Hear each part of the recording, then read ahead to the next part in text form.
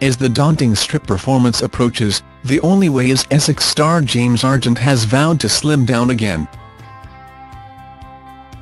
Gemma Collins' former flame has returned to Thailand in a bid to lose weight, 1 year after visiting the country for a stint in rehab where he battled his demons once and for all.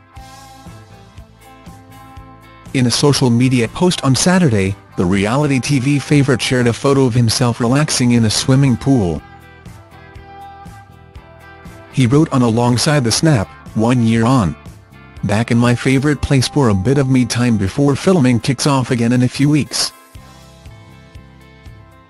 So proud of how far I've come but never going to stop working and bettering myself." 1 year ago, Lydia Bright's ex-boyfriend checked into rehab for 10 weeks, shedding 3 stone in the process.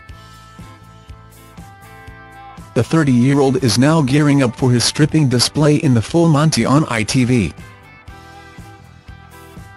As it was, Arg will be joining Jeff Brazier, John Partridge and the Wanted's Tom Parker for the performance, a source told The Sun that the TOWIE star is body confident. An insider told the publication, Arg has become increasingly body confident after revamping his lifestyle last year.